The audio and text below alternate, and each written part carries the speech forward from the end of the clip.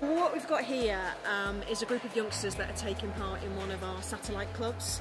So it's part of Premier League for Sport, which is an Olympic legacy programme trying to engage more youngsters to take part in a whole range of sports. So we're here down at Draycott Leisure Centre, as you can see, with the tennis going on, with youngsters taking part, having a go at tennis. Our mission as British Tennis is to get more people playing more often, so this is a perfect way for us to work with key partners and really drive the participation across the country. It's really useful for us because it really helps us use the football club's branding. So like you can see here, these kids are really excited to be doing a Stoke City activity.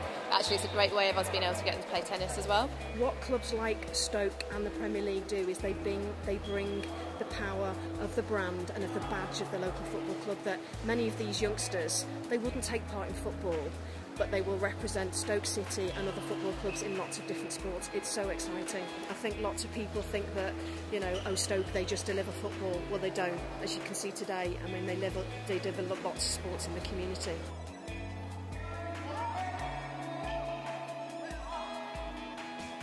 Yeah, it's been good fun.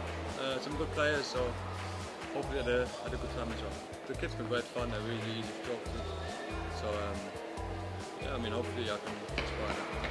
I think the fact that you've got all your friends around you, it creates a friendly environment, and the coaches are all really friendly, so I think it feels very enjoyable and you just want to come back.